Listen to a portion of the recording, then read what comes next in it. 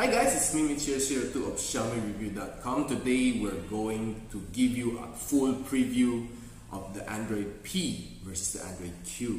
Okay, so recently at the Google I/O, they just released the Android Q.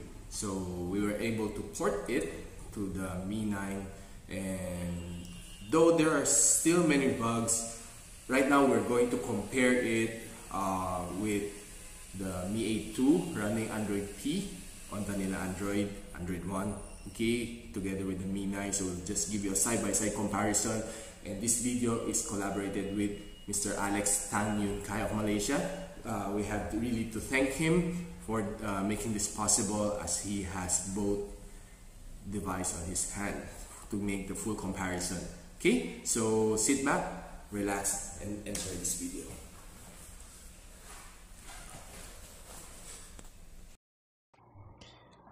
Welcome everybody. We are proud to present to you the comparison between Android P and Android Q.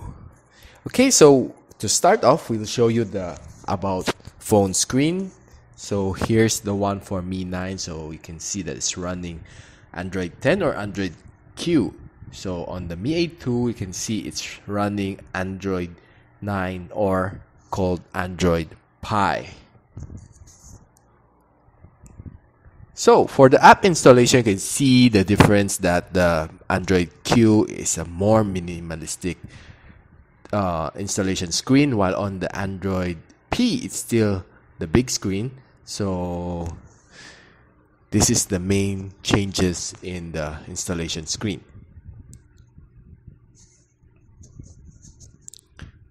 For the default file manager, it's quite totally different from P to Q. So when we open it on the P, we can see the download screen, while on the Q, it's totally a revamped design all in all. Okay, so as we click on the menu button, so you can see it's on another arrangement. So the icons are a lot bigger: images, videos, audio, downloads, and others.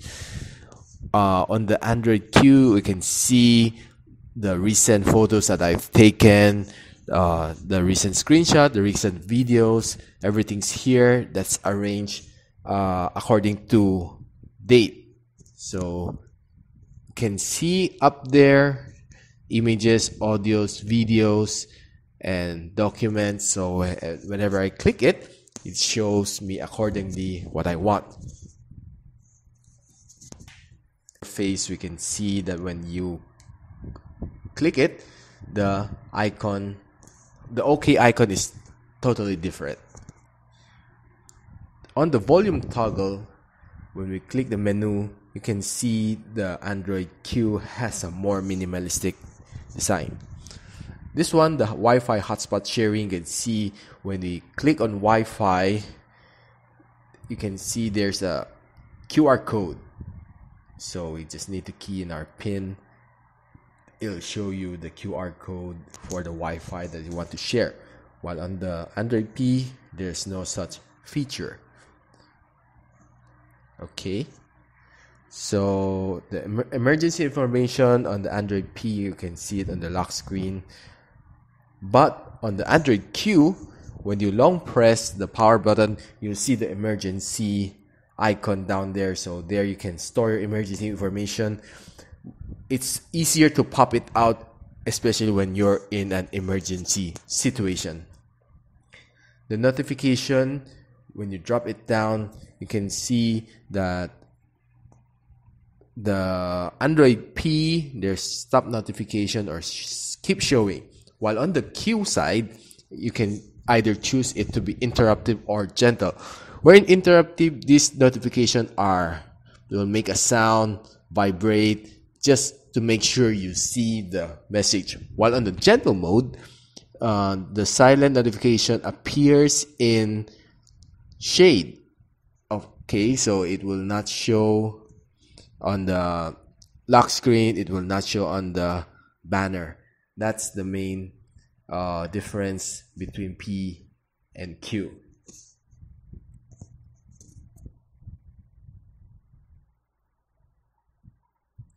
the full navigation gesture on the P and Q. You'll see the difference when I click this one on the system navigation. You just click it, so you'll see there's 3 choices to make. Either you go for the 3-button navigation, which is the old style. The 2-button navigation, this one is present on the Android P, and the new one is the full gesture, wherein when you want to go home screen, just swipe up from the bottom. If you want to go back, just flip from left to right. If you want to go to the home screen, you can flip from right to left. It's so simple. Just like this, we'll go back home. You just swipe down to up, just hold it, and you'll see the recent apps that are open. You just navigate it left or right, just select it. There you go. Then if you want to go back to the previous app, just slide it like that, and just hold it. You'll see the arrow there. It'll go back to the previous app that you just used. To do the reverse side, just from right to left, you'll go back to the home screen.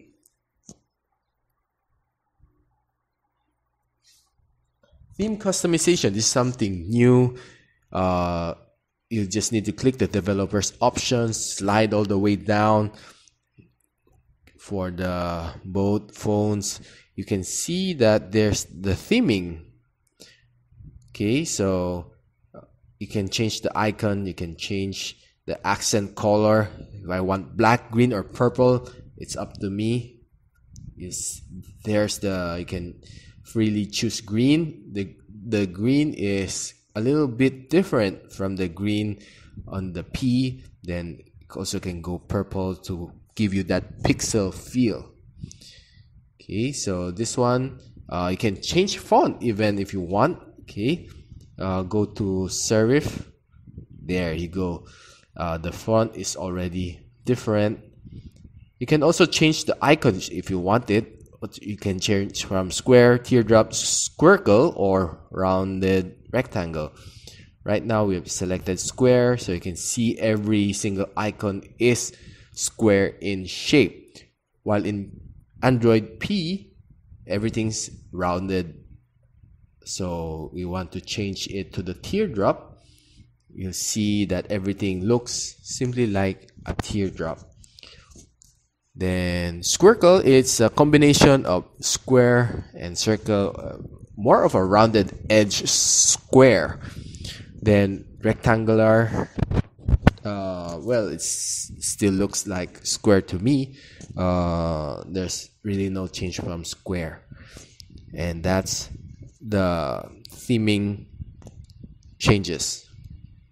Okay, so the stock camera, can see that it's the Snapdragon camera. It's the purest camera that we know based on stock Android. It looks so clean.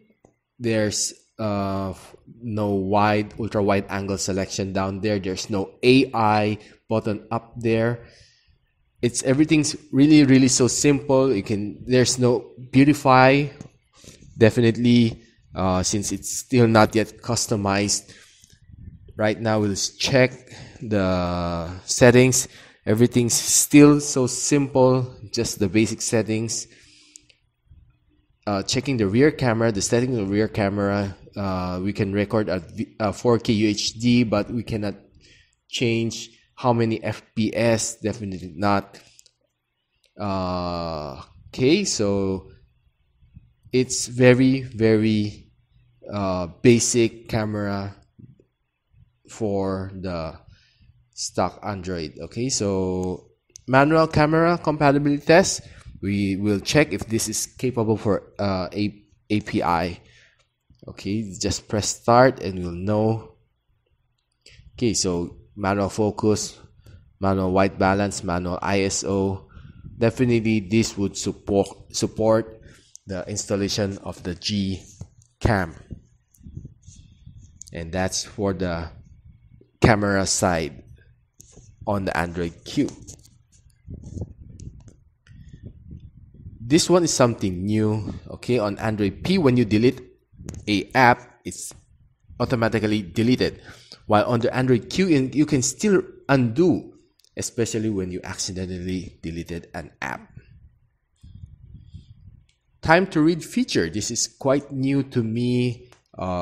This will show you how long the message would display when you select that app. Okay, so right now it's being default. So this is to choose how long to show the message that you need to read, but it's temporary. Okay, so and take note that not all apps support this setting. So we can set to 30 seconds, so your app can show you the message you want to read can show you for 30 seconds, or you can show it for 2 minutes.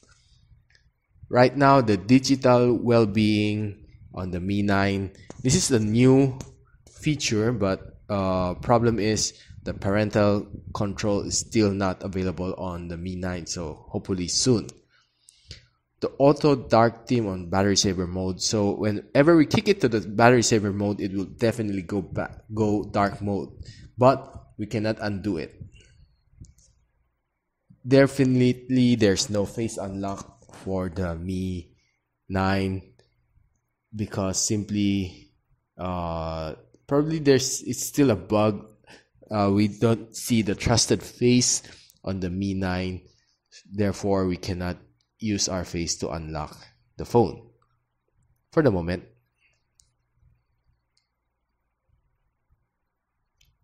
Okay, no fingerprint unlock for the Mi 9 on Android Q because probably still a this is one of the bugs that they still have yet to fix, since if we click the fingerprint, it will ask you to enter the PIN, but when you go in, when you want to unlock with your fingerprint, it will ask you to enroll the fingerprint at the back of your phone. Touch the sensor. Okay, so by default, most of the phones are still using a fingerprint sensor, but the Mi 9 is sporting a on-screen fingerprint unlock, and this one, it has to be customized. This one, the no smart reply. Okay, it's we can click on the map, we can click on the address on the message, and then it will show you the maps on Gmaps. So finally, our experiment of Android P and Android Q comparison, we have given you enough bird's eye view on what to expect from Android Q. There's lots of improvement like digital well-being, like the dark theme. Okay, so everything's being set up by Google. So right now it's a 5G age, so expect something exciting to happen. So since this is still a beta version, so we expect that this has a lot of bugs. Then probably our developers are working on it, and we hope to see more improvements on the latter part of these few coming weeks. So we have tested it on the Mi 9. There's still a lot of improvements that we need to see before probably Xiaomi can carry it out. So right now I'm thinking, what could Q be? What kind of dessert could it be? So right now I'm thinking like Quaker Oats, quesadilla, or probably queso. Okay, so what do you think? Well, what should Android name Q after? What kind of dessert should they name Q after? Pop it down below. So thank you for watching. Again, we'd like to thank Alex Tan Yun Kai for helping us out on this awesome comparison. So I'm Mr. 02 of XiaomiReview.com. Thanks for watching.